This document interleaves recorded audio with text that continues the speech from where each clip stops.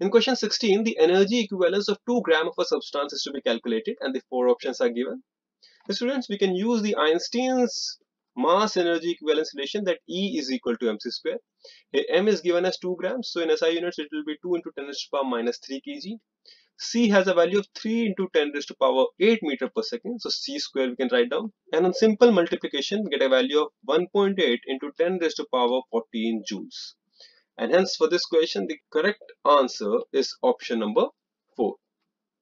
Now let us proceed to the next question. In this question, this solid which has a negative temperature coefficient of resistance is, and the 4 options are mercury, nichrome, manganese or graphite. Dear students, graphite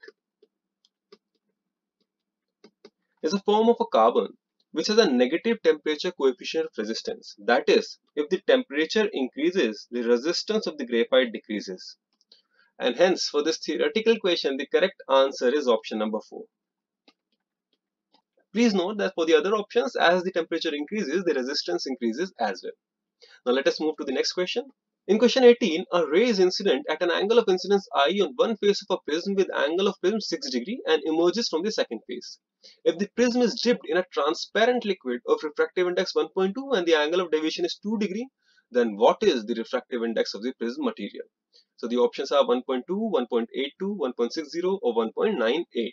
This student, we can clearly see that the angle of prism here is very less. So we can write down that the deviation through a small angled prism will be equal to mu minus 1 into A. Where mu is the refractive index of the material of the prism with respect to the surrounding medium. So we can write down that since the deviation is 2 degrees, so 2 will be equal to mu by 1.2 minus 1. As the prism is dipped in a liquid of refractive index 1.2, we are using the 1.2 term here, into 6.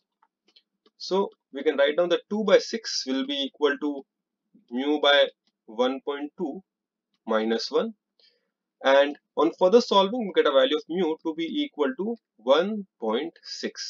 And hence, for this question, the correct answer is option number 3. Now moving on to the question number 19. Question 19 says, in Bohr's model of hydrogen atom, for dynamic stable orbit, the relation between the orbital radius and the speed of the electron v is, and the 4 options are in front of you. Dear students, in the Bohr's model of hydrogen atom, the electrostatic force between the nucleus and the electrons provide the necessary centripetal acceleration. The centripetal force required will be equal to mv square by r, and this will be equal to 1 by 4 pi epsilon naught E square by r square, where r is the radius of the electron orbit. Now we can clearly see that r turns out to be equal to E square by 4 pi epsilon naught mv square. And hence for this question, the correct answer is option number 4. Now moving on to the question number 20. Question 20 says, assuming that light of wavelength 6000 angstrom is coming from a star, what is the limit of resolution of a telescope whose objective has a diameter of 122 centimeters?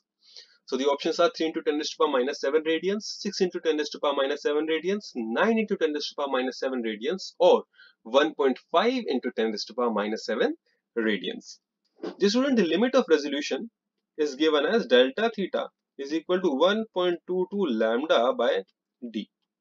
We can simply substitute the values, that 1.22 multiplied by lambda, that is the wavelength, which is given as 6000 angstrom, that is 6000 into 10 raised to the minus 10, divide by d, which is given as 1.22 meters, that is 122 centimeters. So this will be equal to 6 into 10 raised to the power minus 7, and the units are radians. And hence for this question, the correct answer turns out to be option number 2. Now let us move to the question number 21.